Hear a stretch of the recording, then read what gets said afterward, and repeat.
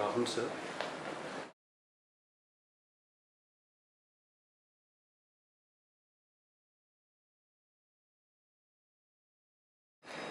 See, it was a sheer accident which resulted in my taking to law.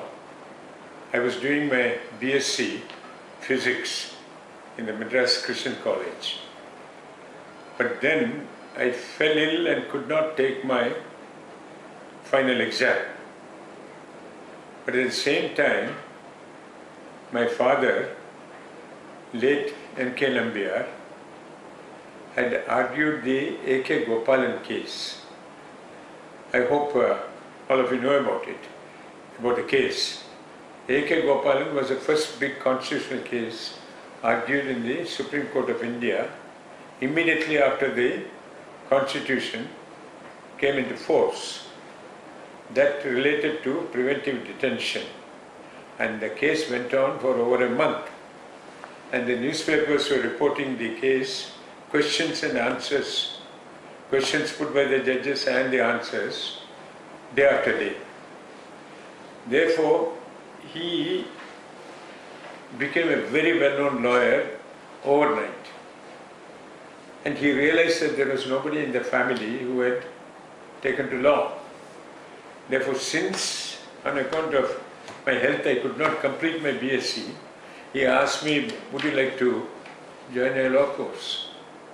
I said yes, and that's how, a sheer accident, I became a lawyer.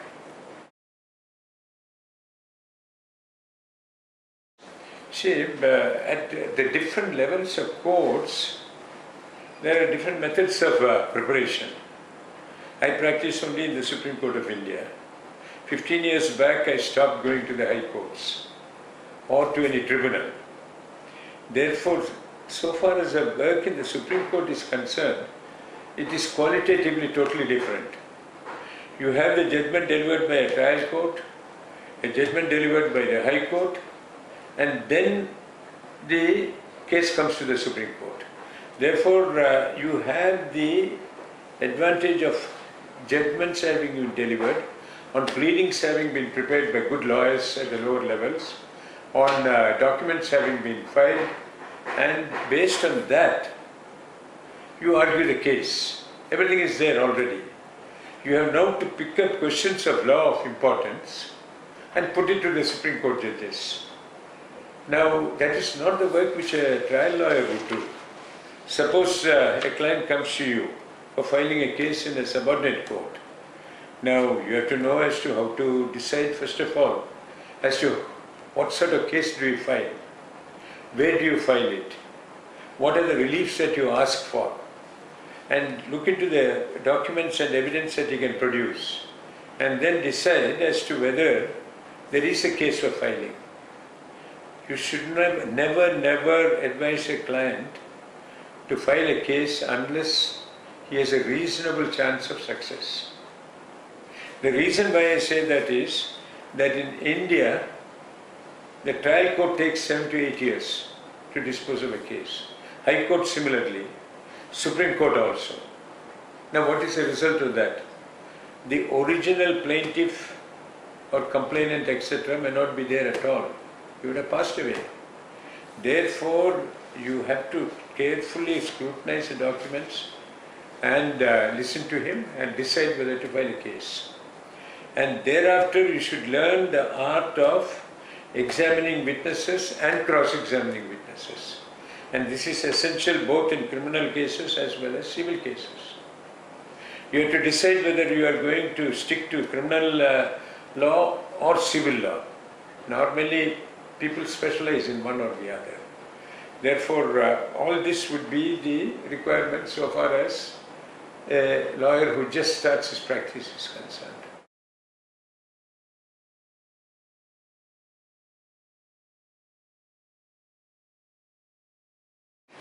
See, the problem is this. There's a limit on the number of cases which a senior can handle. And if he recruits juniors, when he does not have sufficient work to allot to them, they will be frustrated. And so far as you are concerned, you will wonder as to why did you ask that person to join you.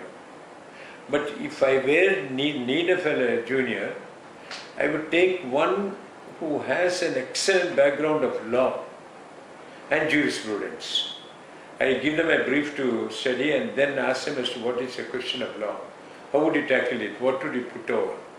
Now, with that I know as to whether they have a good background and whether they have a jurisprudential approach to the case. Then I would take that person. But very rarely, I can't take more than 4 or 5 because the 6th and the 7th would have no work at all.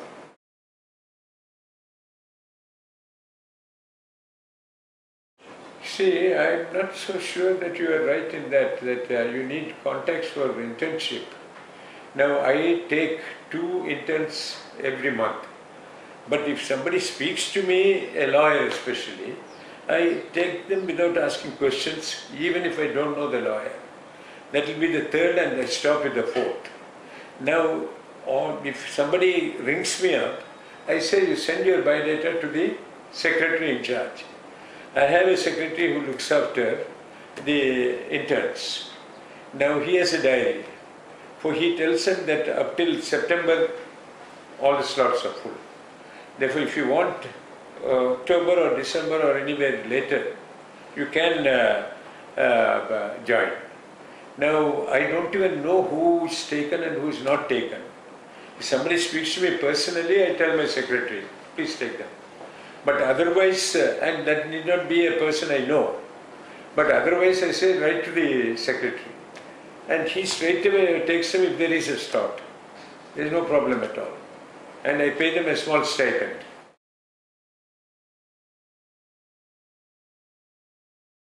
See, today I find the national law schools and law schools like the ILS, Symbiosis and so on, they turn out graduates who follow the case study method, who have done internship, who have attended courts, and therefore they are able to stand on their own feet the moment they graduate. Therefore, the need for a senior is not so great nowadays. And if you have well-wishers in your own town from where you come, and you are practicing in a high court, for example, they would send you work. You stand on your own feet and argue. I have seen them do that in the Delhi High Court, and even the Supreme Court young lawyers are doing extremely well.